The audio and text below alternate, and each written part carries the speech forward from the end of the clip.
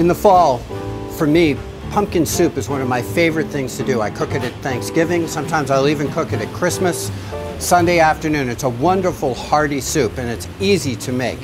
First thing we want to do is take the seeds out of the pumpkin and cut it in half. The easiest way to do that is with a spoon, and you just start scraping.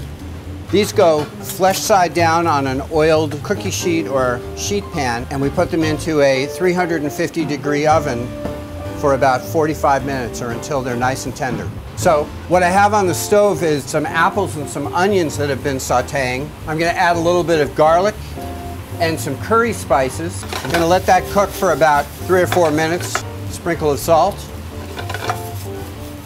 So now we're going to transfer our onions and our apples into our soup pan, and we're going to take our roasted pumpkins that are soft and tender now, and we're going to scoop this right into the soup pot.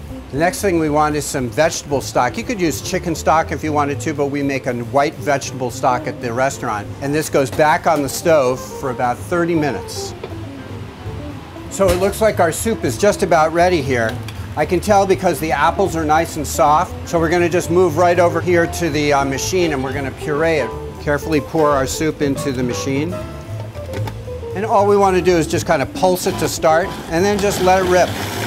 It shouldn't take very long, about, 45 seconds or so, until it's nice and smooth. So we're going to take our soup right out of the food processor and right into our soup bowl.